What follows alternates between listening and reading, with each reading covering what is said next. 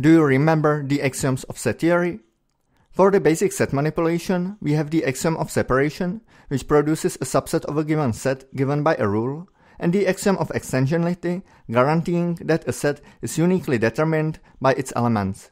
If we have two sets with identical elements, they must be identical as well. The axioms of existence and pairing are capable of creating small sets with 0, 1, or 2 elements. Further axioms can help with creating large sets.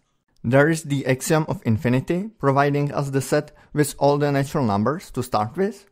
We continue with the axiom of power set and build bigger and bigger sets. After that, we use the axiom of replacement to pack all the results into a single set, and we finish it with the axiom of union to put all the elements into a single set bigger than all the previous sets. Then there are two a bit more advanced axioms. The axiom of regularity guarantees that there are no weird sets. This axiom is not too important and we can build the entire set theory without it. And then there is the axiom of choice, which will be covered in this video. It can be phrased as follows. For any set of non-empty disjoint sets, we can take exactly one element from each of these sets and pack them into a new set. A vague but fitting description of the axiom is: we can make infinitely many unorganized choices at once. Why infinitely many and why unorganized? There are no such conditions in the formal axiom. We just don't need the axiom in the opposite case. For instance, assume that we have just finitely many of the sets. We can take one element from one of them. We don't need any axiom for taking an element from a non-empty set. That's the definition of a non-empty set, that we can find an element in it. We also don't need the axiom of choice to pack the elements into a singleton set. The axiom of pairing can do that. And if we want to pack a finite number of such elements, we use unions of pairs. We have discussed this in the 9th chapter about axioms. Once we need an infinite number of choices, gradual taking of unions of pairs won't be enough. So we need a mass operation that can construct an infinite set directly. The axiom of replacement can do this. It gets a rule, in our case say replace every set with its lightest element, and it will transform our colorful set of sets into the set of its representatives. Well, the lightness of an element doesn't sound as a very rigorous definition, but we could think of something more formal in specific cases. However, the axiom of replacement needs a clear rule. The axiom of replacement cannot just transform a set with its arbitrary element. This is the work for the axiom of choice.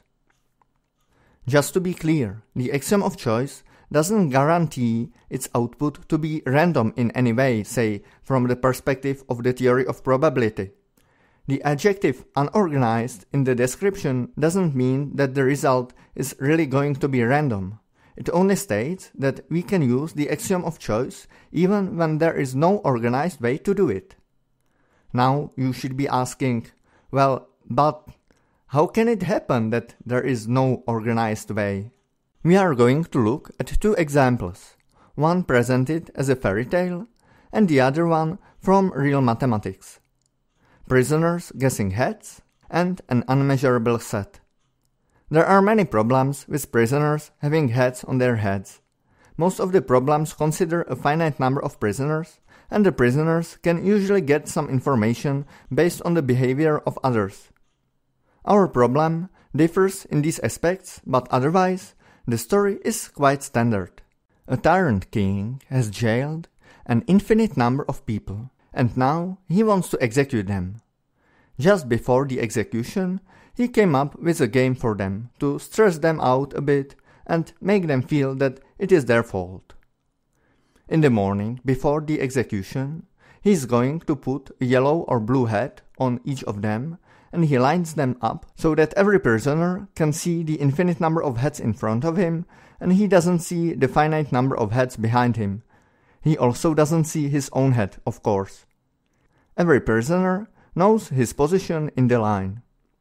Now, all at once, all the prisoners guess their heads.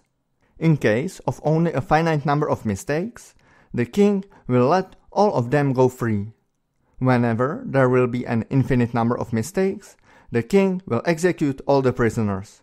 Ha ha ha ha ha. That feels pretty hopeless, don't you think?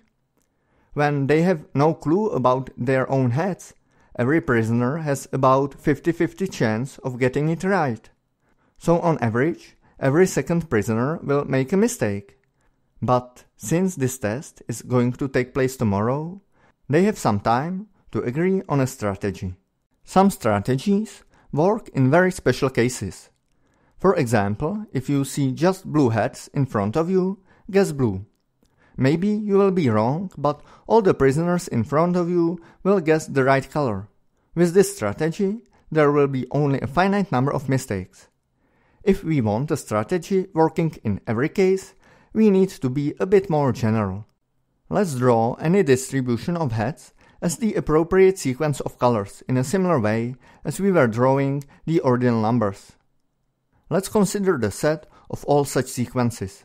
There is an uncountable number of them, although we have drawn just 4 examples here.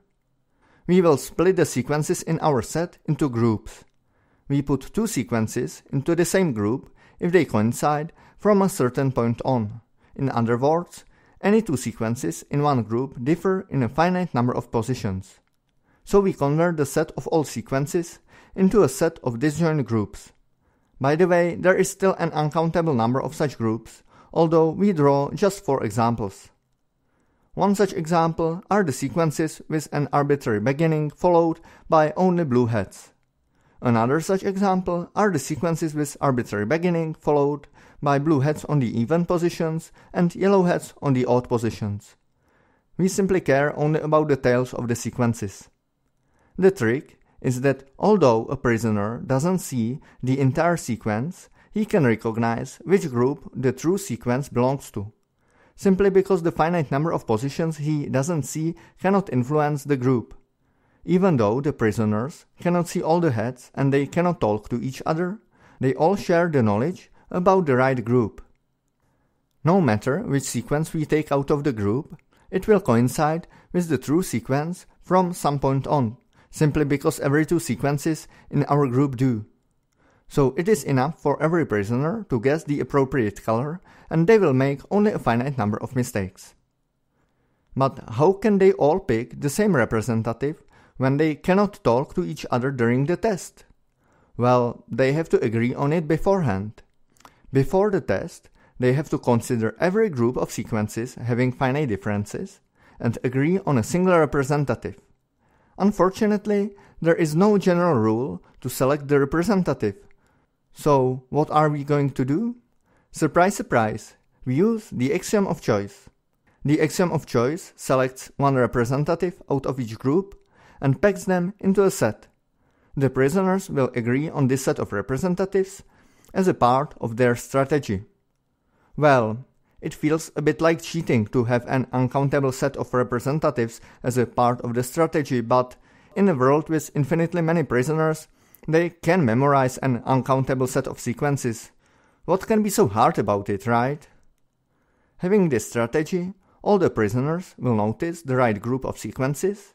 They all realize which representative from this group they agreed on, and as a result, only finitely many prisoners will be wrong. So the axiom of choice saved infinitely many human lives, and all the prisoners returned to their families and lived happily ever after. If you would like to learn a bit more about this story, I can refer you to a video by Mathologer, Death by Infinity Puzzles and the Axiom of Choice. And now, let's take a look at another example closer to real mathematics. In mathematics, we often assign an area to a geometrical object. The area of a triangle is half the base times the altitude, the area of a circle is pi r squared. Once, mathematicians thought that some area can be assigned to any set, no matter how crazy it is. When you try to generalize area for arbitrary sets, it is reasonable to start with the real line instead of the plane. Such an area on the real line is called a measure. Well, a measure can also mean area or volume in general, but we will use just the one-dimensional measure. So for example, the measure of an interval is equal to its length. The measure of the union of two disjoint intervals is the sum of their lengths, and so on. The measure should satisfy the following properties. First, if we add new points to the set, its measure should not decrease. Second, if we shift a set by a real number to the right or left, its measure should remain the same. And third, the measure shouldn't change even if we split the set into countably many pieces. We shift each of them independently so that they remain disjoint and merge them back together. Unfortunately, it is not possible to assign some measure to every set and fulfill all of these conditions. The axiom of choice helps us to construct a subset of the interval 0, 2, so its measure shouldn't exceed 2, yet it is possible to split the set into countably many parts, shift these parts, and use them to fill the entire real line, so its measure should be infinite. Let's go. This time we split all the real numbers into groups modulo q. It means that we put two real numbers into one group if and only if they differ by a rational number. A typical example of such a group is the set of all the rational numbers. In general, we construct such a group by taking a fixed real number, say the square root of 2, and shift all the rational numbers by it. Every such group has some elements in the interval 0, 1. Using the axiom of choice, we choose one such number from each of these groups. The resulting set of representatives will be called R. So, whenever we take two elements of R and shift them by a rational number, we never hit the same real number because both elements come from different groups. There is also another way to look at it.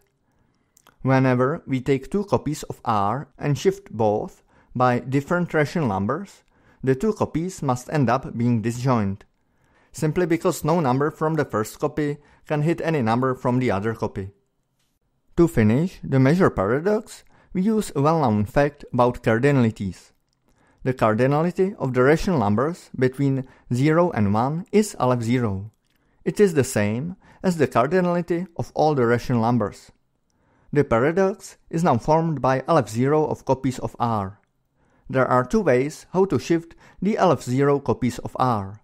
If we shift them only by rational numbers between 0 and 1, we obtain a subset of the interval 0, 2, so the measure of such a set should equal at most 2.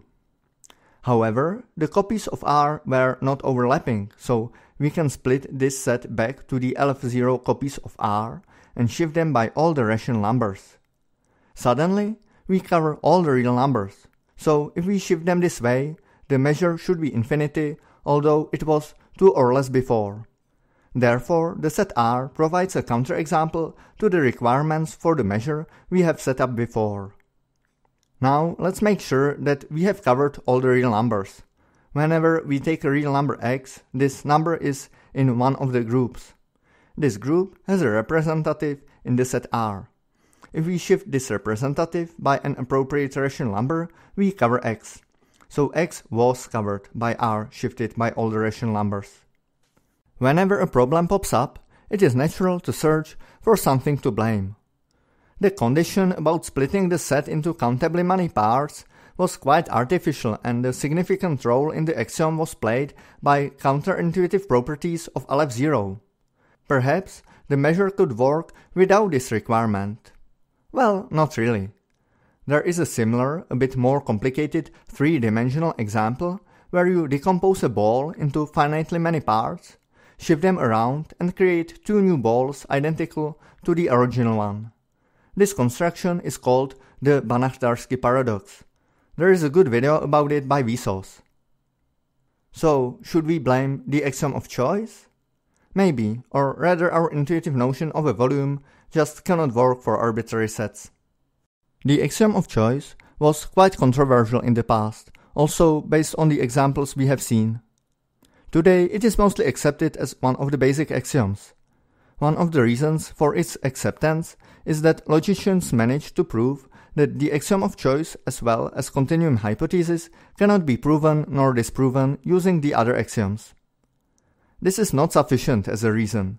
the continuum hypothesis isn't automatically considered valid, but intuitively the axiom of choice should really hold and is also necessary for other innocent-looking propositions.